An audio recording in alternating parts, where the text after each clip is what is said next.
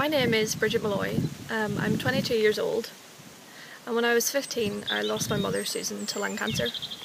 I joined the Cruise Youth Advisory Group in 2007, shortly after my mother died, after taking part in the first Ask the Experts DVD project which Cruise undertook. The support I received, not only from the adults accompanying us but the other young people as well, made it easy for me to speak up, share my story and my opinions. It made me feel like someone was listening to me, which at that time and age was incredibly helpful for me. I remember my first experience with Cruise being very nerve-wracking.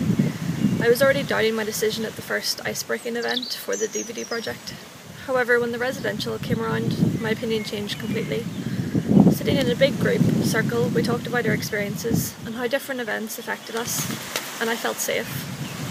At first, I was terrified that I would be made to answer questions that would be painful, but in the end I didn't feel pressure or nervous at all, even though the people I was talking to were practically strangers. Our shared experiences bonded us in such a way that I never felt scared to say anything. By the time we had to go home, I was sure that I wanted to be part of Cruise in any way.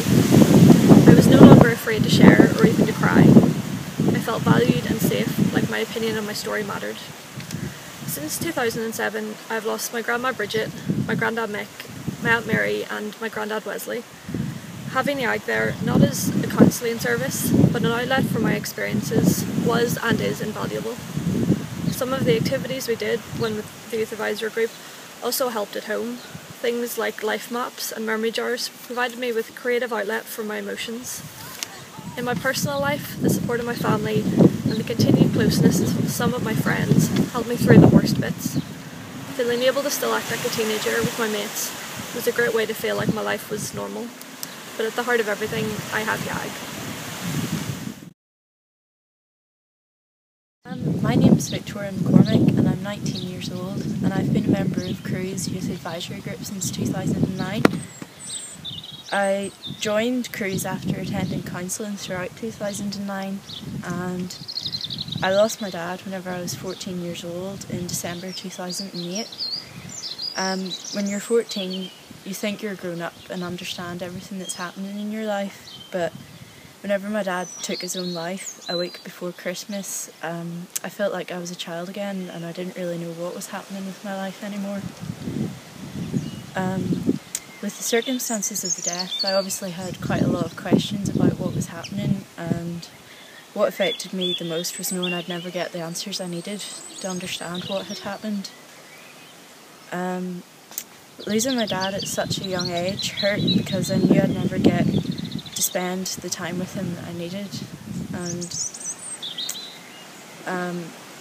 I had quite a lot of questions. Once was he was going to walk me down the aisle at my own wedding. Whenever it happened, it was the small things that really bothered me the most.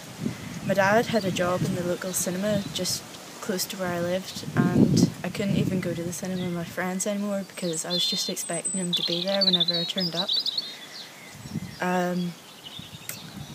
Whenever it happened, it was difficult to cope because we really did everything together, and whenever I was younger I was quite a tomboy, and we went fishing together, and he was a welder, so we'd always be building things in a shed together, and I just couldn't even go to the shed because I knew I'd never see him standing drilling something or building something new. A few months after the passing of my dad, my mum suggested that I went to Cruise, but to me this seemed like a punishment because I really struggle opening up to people I know, never mind a stranger in a room that I'm not familiar with. The first few weeks were really quite painful because I sat and fidgeted with the arm of the chair and couldn't really speak, so it was just an awkward silence where there was just an emptiness in the room.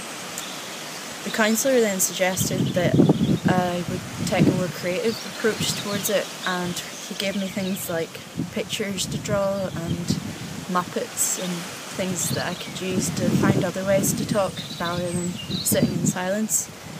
Joining YAG was a really terrifying experience because I was just dropped off in Belfast with a bunch of people that I didn't know and just left to it.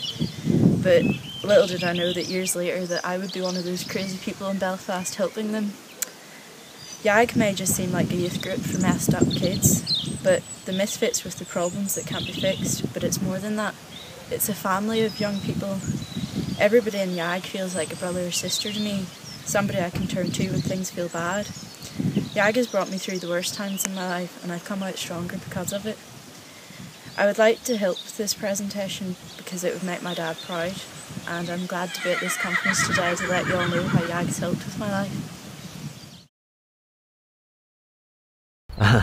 Well, we did the last 13 years, and mine starts in the year 2000. I had been bereaved before that, but I wasn't actually bereaved in the year 2000 itself. I just said that in the year 2000 was the year I bought my first album. I can't remember what it was. 2001 was the year that I lost my dad. He was climbing a mountain for cancer, breast cancer, and he died before he reached the top. 2002 was the year that I sat my 11 plus, and because of what had happened, I didn't do very well. It was the only thing I could really think of that was significant for 2002. 2003 was the year that my aunt, she died at the very start of 2003, so there was a good 15 months in between my aunt and my dad. 2013, I've graduated, I've turned 21. I thought it was also maybe worth noting that this year in September I'm going to climb the mountain that my dad died on 12 years ago. That's the thing.